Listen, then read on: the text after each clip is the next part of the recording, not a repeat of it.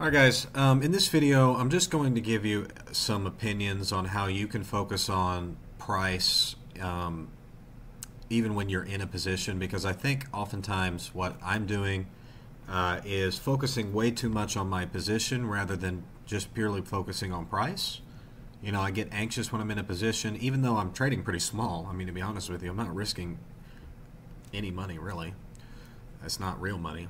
But in any event, I'm still getting nervous when I'm in a position. So I just want to, give you some tricks that you can use on TradingView, so to speak, to, focus more on what price is doing rather than what your position is doing. Is really your focus should always be on the price. So number one, if you go to your settings, you can always hide your positions and your orders. Okay.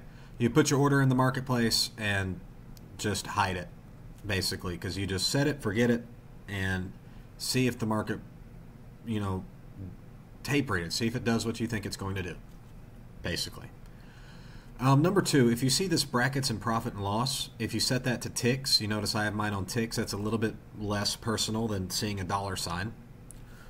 I would never turn on the reverse button, to be honest with you. That's asking for disaster. And then profit and loss you can also set to ticks. But even if it's set to ticks, I mean, you'll know where your position is, and you'll psych yourself out.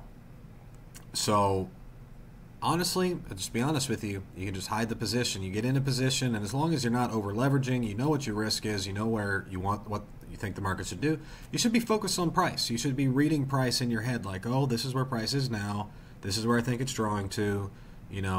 What is price doing right now? You should always be focused on price, not on your positions. You should be focused on price.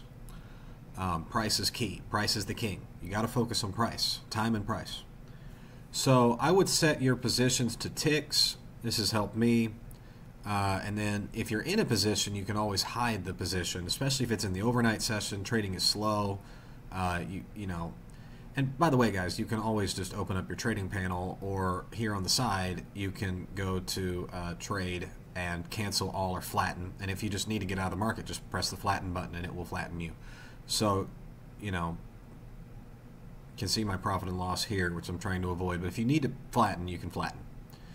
So in any event, guys, those are some of the things that you can do that, I always have my profit and loss set to ticks instead of money.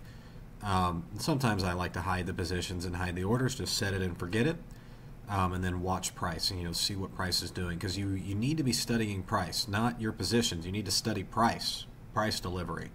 So if it helps you, hide your orders, hide your positions, hide your profit and loss, and just purely focus on the price. As long as you're not over leveraging, it shouldn't be a problem. Okay, guys, I'm not going to put this in ICT Basics. I don't think this deserves to go in that playlist. It's just some opinions on focusing on price instead of your position. Bye-bye.